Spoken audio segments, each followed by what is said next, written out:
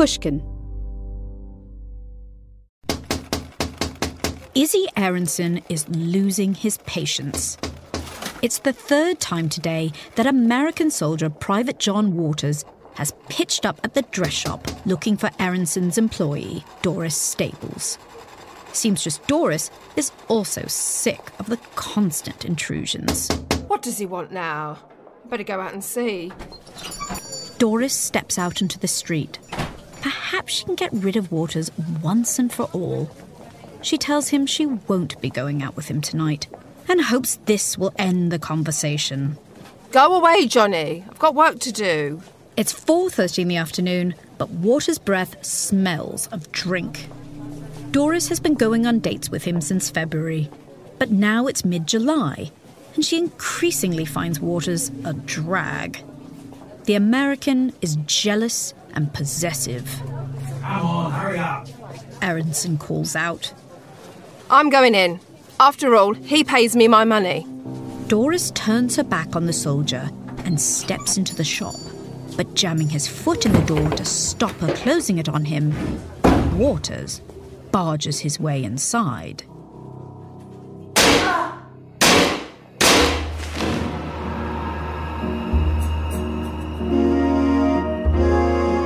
This is the seldom told story of women in World War II who were killed not by the enemy, but by husbands, lovers and strangers wearing the uniform of their own side.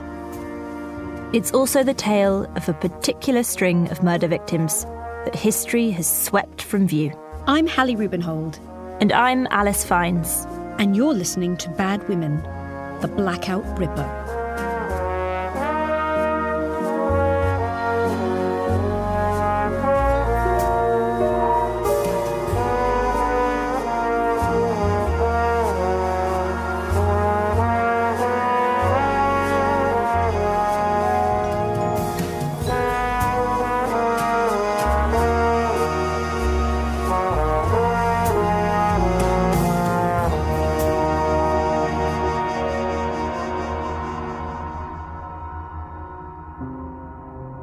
We'll return to the bloody sequence of events that unfolded at Izzy Aronson's dress shop later. But it will come as no surprise that once the gunsmoke had cleared, the shattered glass had been swept up, and the bodies of the dead and injured removed from the scene, public sympathy sided firmly with Private John Waters. No one had a good word for Doris, but everyone spoke well of Johnny.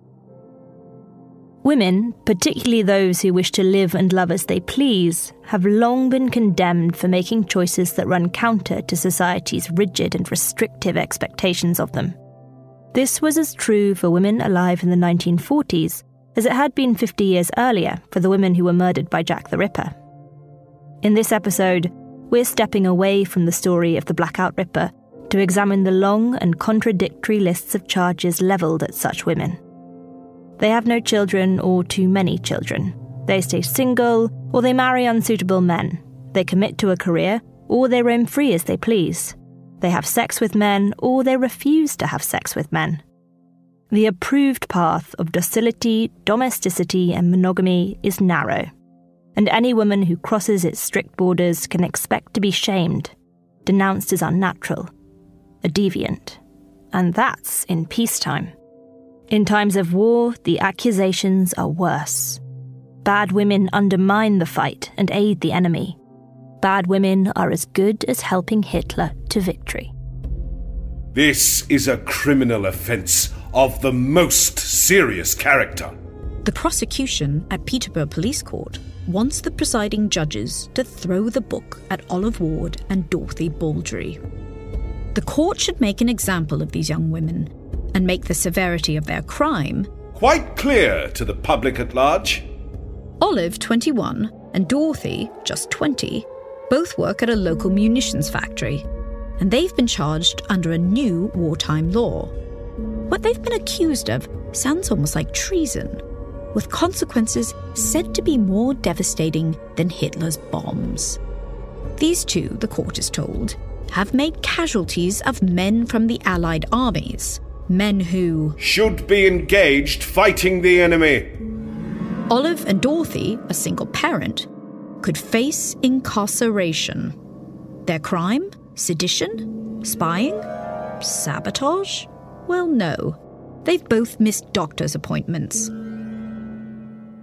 Defence Regulation 33B had recently come into force, and it was aimed squarely at women like Olive and Dorothy. 33B made it a punishable offence to fail to attend medical treatment for certain transmissible illnesses, certain sexually transmitted infections, that is. As you might recall from our previous season, in the days of Jack the Ripper, it was women who were considered to be the vectors of dreaded venereal disease. Elizabeth Stride, one of the women murdered in 1888, was locked up in a VD hospital in her native Sweden. There she underwent compulsory, unhygienic, and humiliating examinations, and was threatened with quack cures involving toxic mercury. And even though the spread of venereal disease always takes two, Elizabeth's male clients weren't subject to any such restrictions on their freedom or forced to have medical interventions. And so it was in the era of the Blackout Ripper too. When they announced the new law, the newspapers enthusiastically promised that Regulation 33B would mean prison for spreaders. And in the first 6 or so months after 33B came into force, action was taken against 64 women, but only 2 men. The law said that anyone being treated for VD, often soldiers, should be asked who had given them the infection. If the person they named had also been cited in another VD case, that spreader would be summoned for compulsory testing and treatment. Failure to attend any of these mandatory medical appointments would result in criminal prosecution. Professor Julia Late says the law was not only deeply unjust, it was also utterly flawed. What seemed to usually happen is an enlisted man would discover they were suffering from venereal disease and then make an educated guess as to which woman they caught it from and denounce her to the police. And the police would then have to investigate her, bearing in mind that diagnostic technologies were not very far advanced. And even today, it's very difficult to tell who gave who venereal disease. So it's very possible that it was the man who gave the woman venereal disease. But police were supposed to go investigate this woman, arrest her, forcibly inspect her for venereal disease. So, assault her, essentially. And then she would have to stand trial. And you can only imagine the stigma and the shame of being dragged into court for having sex with a soldier and maybe giving him VD or maybe catching VD from him. It was really awful. Olive and Dorothy's court appearances would have been deeply humiliating. The soldiers who had denounced them were not named, but the 2 young women had to endure the public airing of their medical records, as well as police conjecture about their private lives. She's been brought to my attention many times and been seen associating with soldiers. The women's parents were also named in court and shamed for not doing more to curb the behaviour of their adult offspring. If 33B was intended to reduce the spread of VD, in practice it relied on publicly humiliating defendants to such a degree that other young women might think twice before even dating a soldier. She's a loose character, said the police constable giving evidence against young mother Dorothy Baldry. 33B did have its critics. Several female politicians campaigned against it, arguing that it was a gift for the blackmailer, the informer, and the poison pen. But their attempts to vote down the regulation were crushed, 245 to 31. Julia Late says that government officials weren't too bothered if scores of young women suffered as a result of 33B. They were more concerned about placating visiting Allied generals, whose men were increasingly reporting sick with VD. The Americans were especially upset because they painted a picture of these American boys, who'd come from a farm in Oklahoma, had never had sex before, coming to London and being corrupted by British women who taught them all these sort of debauched things and then gave them venereal disease. That's certainly what the Americans wanted to believe was happening. I think that the real story is, of course, very different. But that's absolutely what they were saying. And they were putting an immense amount of pressure on the British government and the War Office to control these women. Britain, make no mistake, was at this point a dull and dismal place. The young foreign men who arrived in their hundreds of thousands were a glimmer of glamour amid the drudgery and death of wartime. Pubs and dance halls across the nation filled with Australians, Canadians, Free French, and the unbelievably exotic Americans, who had fat wallets, chewing gum, and even underarm deodorant. Most young women weren't far from an army camp, airbase, or port, and some even chose to head to the centre of it all, London. Some of them ended up trading sex for money, all for a night out on the town, and they were labelled amateur prostitutes or good time girls by the police. They were also an acute source of embarrassment for the British authorities, who feared that the national reputation would be harmed when American GIs started writing letters back to the States about the British women they'd encountered. As one government memo put it, "The impression created on the American troops and their mamas at home is bad." A report was even compiled. Its somewhat overwrought title was "The Pestering of American Troops by Loose Women." Wiser heads in the police and government pointed out that the American servicemen themselves were far from innocent bystanders in such events. "Hey, miss! Hey, miss, what's your name? Oh, don't walk away. They flocked to London expressly in search of the women they wryly referred to as Piccadilly Commandos. All right, sweetheart. We're so glad. Take a girl to dinner, chum. I know what would cheer you up. I'm starving. Many of the girls were young. 18 was not an unusual age and were often quite pretty. So said American pilot Paul Wagner. To an American raised in the puritanical culture of the Great Depression, this open discussion of sex for sale, carried out in broad daylight by girls who looked exactly like their wholesome American counterparts, was most astounding. Want to take me for a drink? I know a place nearby. It seems unlikely that young British women behaved so very differently to their counterparts in New York, San Francisco, or Honolulu. But all the same, the view that took hold was that visiting Yanks were being corrupted by local women and infected with VD. And so the British acquiesced to American demands, and Regulation 33B was introduced. But this was clearly not a proud chapter in British legal history. Julia Late says it remains difficult for historians like her to access any of the official papers. The prosecution files are closed and the War Office files are closed. We only know the depressing details of the cases against Olive and Dorothy because their local newspaper, the Peterborough Standard, covered the hearings. The Standard at least printed the defendant's side of the case. Both Olive and Dorothy had attended examinations and treatment sessions when they could, and Olive's mother had gone to the clinic to pick up tablets for her daughter. But it seems that their rather patchy attendance record had exhausted the patience of their doctor. Dr. Christopher Rolleston was a curious character, and not one to hide his somewhat odd opinions. He was regularly quoted in newspapers railing against such things as undesirable Irish migrants and warning that women who wore trousers posed a threat to the survival of the human race.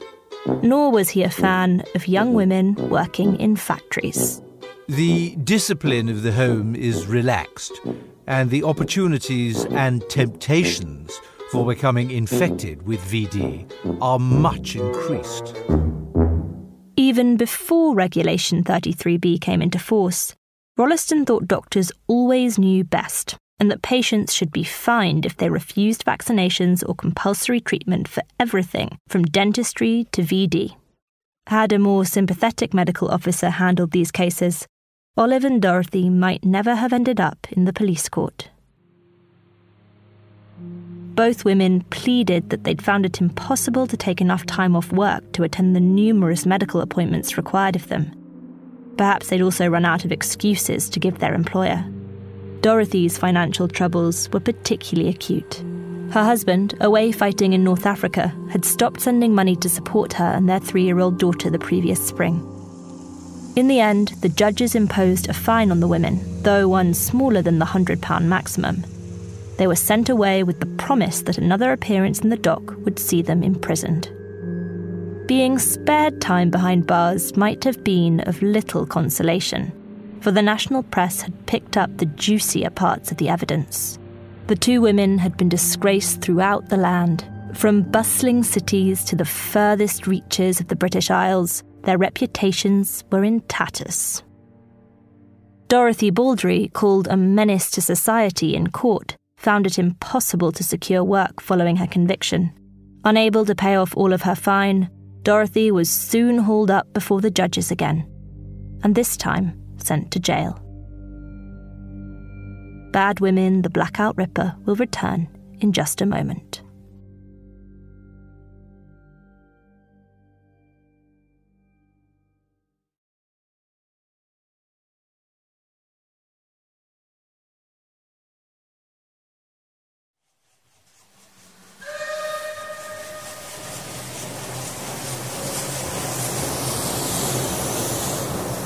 Some serving soldiers went to extraordinary lengths to avoid the supposed pestering of loose women. All right, you lot, get in a line. Along here, look to your front. New recruit Richard Breyer, arriving at a provincial railroad station to join his training unit... What a sight! What have I done to deserve a gang like you? ...is about to learn that some men are on the hunt for alternatives to the good time girls and Piccadilly commandos. We'll soon have you looking like soldiers. Step up, look sharp! Because venereal disease was on the rise, the military authorities bombarded their new soldiers with stern lectures and lurid posters warning that she may look clean, but good-time girls spread syphilis. In God-fearing Northern Ireland, the army even pleaded that cinemas be allowed to open on the Sabbath.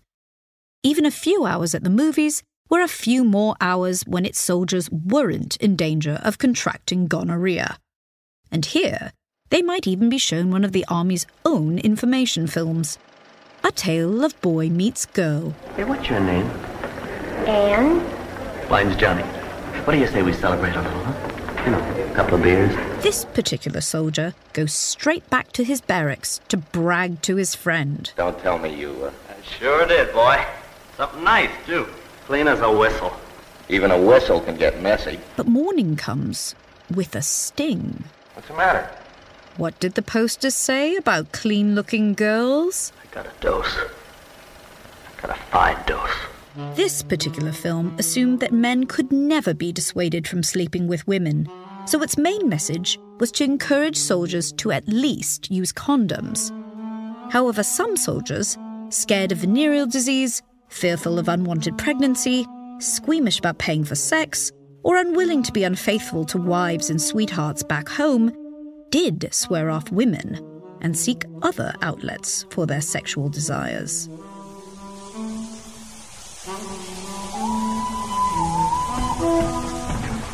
Back at that train station, raw recruit Richard Breyer is singled out by one of the sergeants and guided towards a truck headed for the barracks. You lucky lot are joining the best regiment in the army. That should put a smile on your worried-looking faces. Little did he realise that he'd been specially selected because of his physical attractiveness.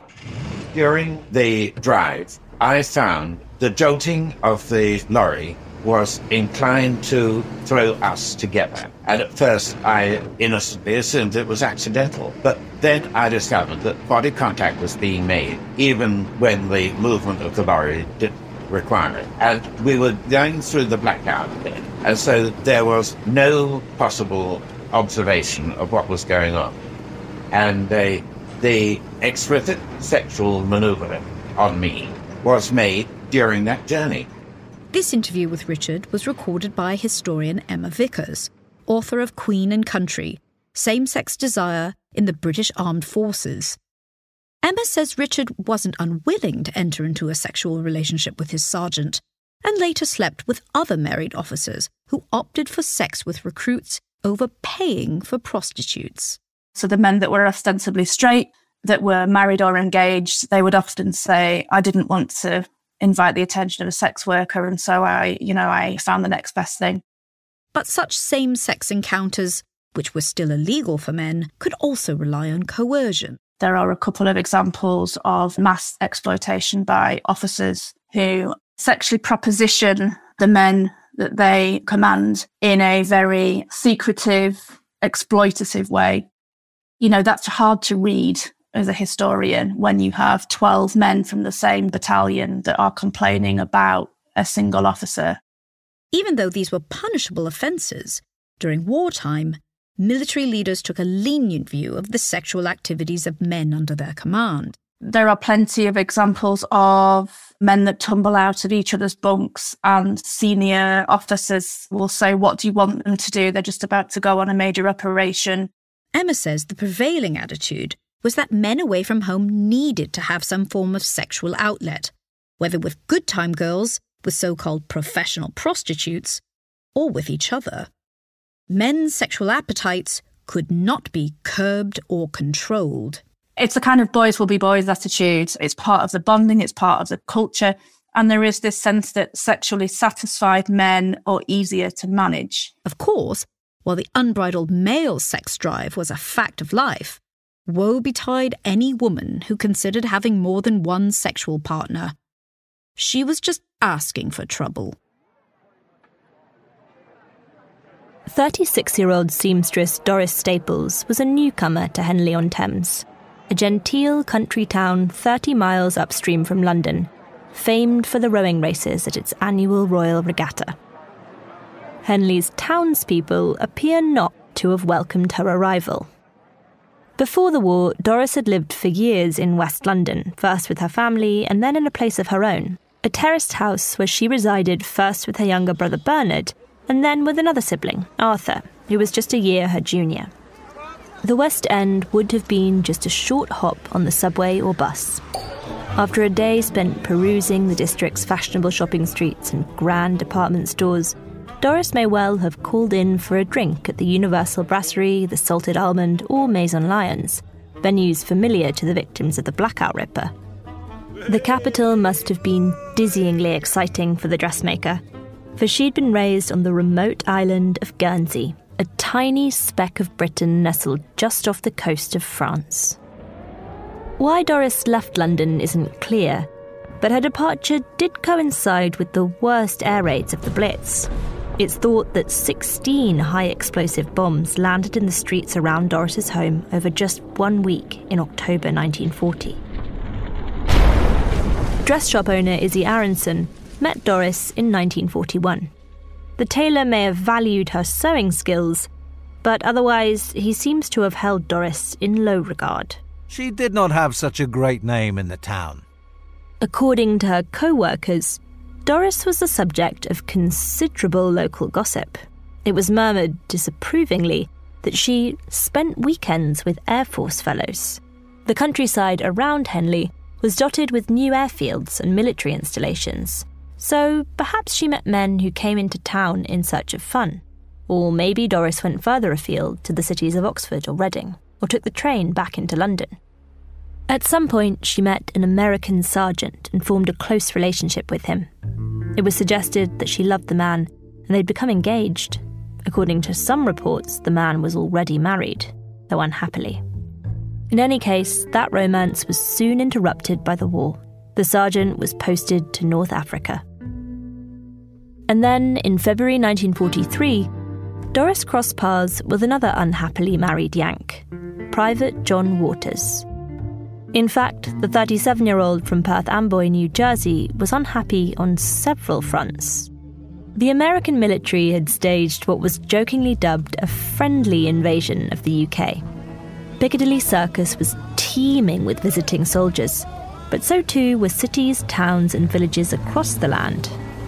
The hundreds of thousands of young Americans brought with them millions of candy bars, bottles of Coke, and all kinds of other luxuries from home too. Henley-on-Thames, however, was yet to experience this bounty. In civilian life, Waters was a skilled craftsman in terracotta and ornamental plaster, and he'd been selected to join a small but special detachment of Americans loaned out to the Royal Air Force. Based at a requisitioned country club, Phyllis Court, Waters was engaged in top-secret work, making miniature models of German military targets to help the Allied planners work out the best way to attack or bomb them. But, stranded amid a mass of limeys, Waters and a handful of comrades were denied the enviable amenities that US bases had to offer, as well as the potential for promotion to the better and higher-paying roles that were available in larger units. Waters not only worked alongside British servicemen, to his disgust, he had to eat their food too. Everything's fried bread and Brussels sprouts, and it just wrecked my stomach. Waters often left his base north of Henley and cycled into town to buy whatever decent food he could find, an expensive habit that was crippling his already fragile finances. Waters must have met Doris during one of his numerous visits to town, and his attraction to her soon verged on obsession. I saw her nearly every day. I used to go to see her at the dress shop where she worked. I used to take her to movies and to pubs. The cash-strapped Waters said he paid for these outings and also showered Doris with gifts. Then one day, she came to him with bad news. She told me she was pregnant, and I gave her money to straighten it out. Neither Waters nor Doris seemed to countenance bringing a child into the world together, but straightening it out would involve breaking the law. In 1943, abortion was illegal in Britain, and it was dangerous. Back when women won the vote, it was hoped that their participation in politics would prompt the reform of their reproductive rights, says historian Professor Pat Thane. What happened in the mid-1930s is women were campaigning for legalised abortion because there were a lot of deaths due to backstreet abortions. Well-off women could always pay to have an abortion. Working-class women couldn't. And there were so-called backstreet abortionists who would come and do it. Or the women might take drugs and then either made themselves seriously ill or they died. So it was quite a serious problem. The campaigners did force some changes. Abortions were no longer punishable if they were done in good faith for the purpose of preserving the life of the mother. And a landmark court ruling just before the outbreak of the war allowed for terminations of pregnancies resulting from traumatic events such as rape. But for tens of thousands of women each year, women just like Doris Staples, their only option was to resort to the backstreet abortionist, or worse. It's not hard to find prosecution files on so-called professional abortionists. Often women, they performed terminations for a few pounds. If caught, they faced around 3 years in jail, and far longer if the pregnant woman died as a result of their work. Alongside such cases are reports on pregnant women pushed to awful lengths, like the 40-year-old abandoned by her lover, who took a so-called noxious thing to end her pregnancy. The substance had the desired effect, but the woman became so gravely ill that her neighbours called the police, who only then summoned a doctor. Another woman found herself in the dock, charged with using an instrument to induce her young neighbour to miscarry. The defendant denied the offence, saying she'd found the desperate young woman in the bathroom using the implement on herself, and merely wrested it from her hands. Some women, of course, didn't seek to end their pregnancies. 32-year-old army cook Margaret Williams popped round to a friend's house early one morning. Moving the pet bird to another room, she drew the heavy blackout curtains in the kitchen, sealed the doors and windows, turned on the gas oven, and placed her head inside. However Doris Staples straightened out her situation, by the summer of 1943, she was no longer pregnant, but she could not rid herself of John Waters, no matter what she tried. Bad Women will return in a moment.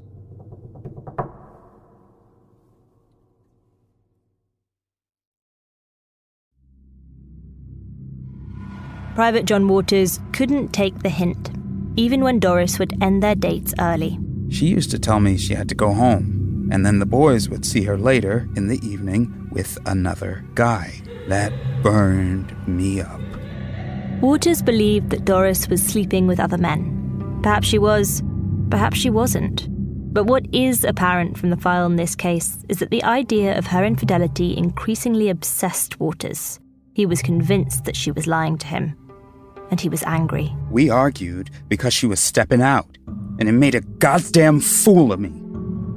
When Doris's father visited one Sunday, he saw the problem for himself. We were sitting in a local hotel in the evening when my daughter pointed out an American and told me that he was always paying her a lot of attention. I walked over to him and told him that he must stop it. So Waters wasn't just showing up at Doris's place of work. He was shadowing her in the pubs of Henley too. When I was reading this story about this couple, what struck me immediately was how nothing's changed, how the way this played out was exactly the same as the way these murders are playing out right now. Professor Jane Monckton-Smith is the author of In Control, Dangerous Relationships and How They End in Murder. I got into this area of research because I was a police officer many years ago, and I saw a lot of violence against women and violence generally. And I was surprised at the time by the way that we justify and excuse violence depending on the victim. We sent Jane our notes on the case of Doris Staples, and the events of 1943 seemed all too familiar to her. Him turning up at her work is absolutely typical of a controlling partner. What are you doing when I'm not there? I want to exert my authority on this relationship. I want you to know that you're being watched. I need to know what you're doing.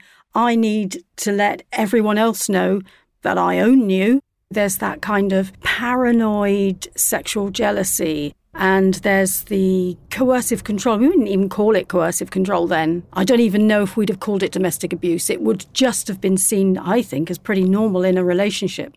Besides Doris's father, no one else in her life seemed to feel there was anything particularly wrong with the soldier's behaviour. Indeed, fellow dressmaker Gertrude Hurst thought Doris was rather rude to Waters and recommended that she moderate her behaviour towards him. You'll make Johnny very sore if you keep on like that. Jane recognises this pattern too. We spend so much time defending those problematic behaviours as if they're natural in men, completely natural, and attacking the responses of the woman to those problematic behaviours. We don't seem to see those behaviours as problematic until something violent happens. Jane sees other familiar and worrying factors in the case. Waters was suffering setbacks in many parts of his life, but seems to have focused his frustrations on Doris. The soldier felt he'd experienced an acute loss of status. He found the army's way of model making did not require the full use of his skill, a colleague said. Waters grumbled about his living conditions and the inferior British food rations and his inability to gain a promotion. He had money troubles too, which became even more stark when his estranged wife, whom he hadn't seen for around 13 years, filed for an allotment from his pay. $22 a month would be deducted from his wages and sent to support his wife and child. This was a considerable sum, and witnesses say it greatly agitated Waters. He was reduced to borrowing money from his comrades and even his superiors. And now, even more humbling, Doris appeared to be pulling away from their relationship.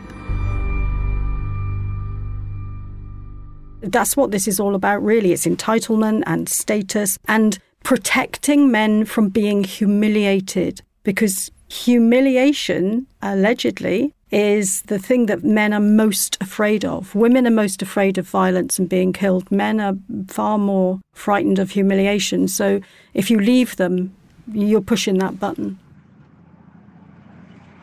On July 14th, Waters was due to take over sentry duty at Phyllis Court.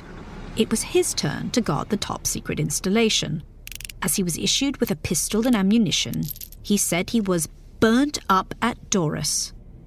He was said to be sane and sober when he claimed his weapon, but shortly afterwards, he was tapping at the window of the dress shop, the stench of drink on his breath. Doris looked up from her work. And then came that altercation on the street. Go away, Johnny. I've got work to do. When the shopkeeper finally ordered Doris back inside, Waters followed close on her heels. Doris turned, saw the pistol in his hand, and began to back away from him. Doris Staples fell to the floor. I'll get you some water, said Gertrude Hurst, who assumed that Doris had merely fainted. Waters fired twice more, striking Doris again.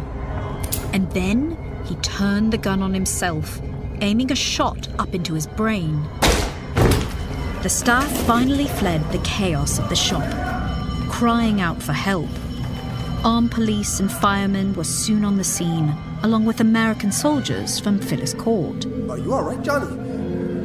Throw your gun out. Waters was still alive and far from all right, but he also wasn't about to surrender and allow Doris to receive medical treatment. You inside the shop! If you can hear me, throw out the revolver and then come out slowly with your hands raised. Chucking a smoke. The British police tried to end the siege by smoking Waters out with tear gas. Christ, get your head down, he's still firing! More bullets whistled past their ears. Take cover! Get behind the wall or something! Finally, the police and soldiers stormed the shop. Waters had dragged himself to an outside laboratory.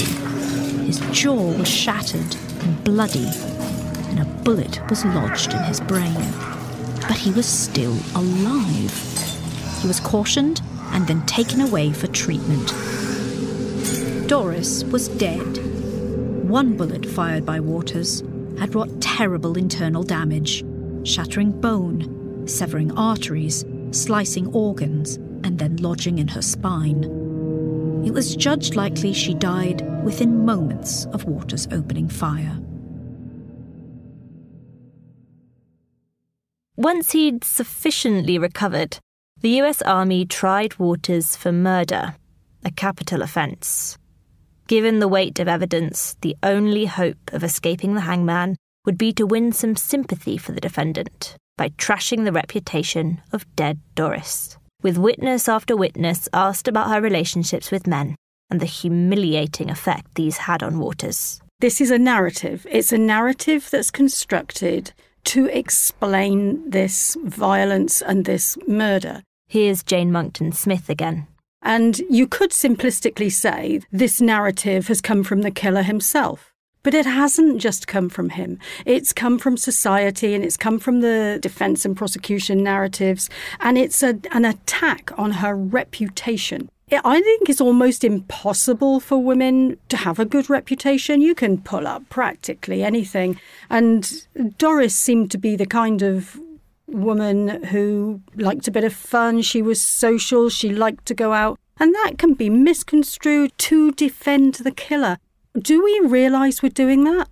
I don't know, because it just feels like it comes from such a natural place deep in our bone marrow that we defend these narratives that if a woman's bad, then she should expect to get murdered. And that's crazy when you say it like that, isn't it? But in the end, the court found Waters guilty. His jealousy was not an excuse, but rather another sign of criminal premeditation. He thought that she was having intercourse with other men and was afraid that she would turn him down in favor of the others. He also believed she loved another man who was married. I shot her because I don't like any pushing around. His actions revealed a cold, deliberate purpose on the absence of adequate provocation, either to kill Miss Staples or to inflict upon her grievous bodily harm. The townspeople of Henley, however, were so fond of Johnny Waters and so sympathetic to his plight that 302 of them signed a clemency petition, asking that his life be spared. His army buddies added their names too. These efforts were in vain. Waters, who was increasingly debilitated by his catastrophic, self-inflicted head wounds, and whose memory and cognitive capacity were severely impacted, was hanged almost a year to the day after he first met Doris. For Jane, the whole sorry case reveals our continuing inability to comprehend the threat that men such as Waters pose. This is a dangerous person. He was always going to be dangerous. It's highly, highly likely that some kind of trigger was going to come at some point around his possession of Doris. He is the classic killer. She wanted to break it off. It is so dangerous for a woman to try and reject a man, even if they're not in a relationship with them. No one was listening to her. They were all like, poor guy, poor guy. That hasn't really changed a lot. And it's sad.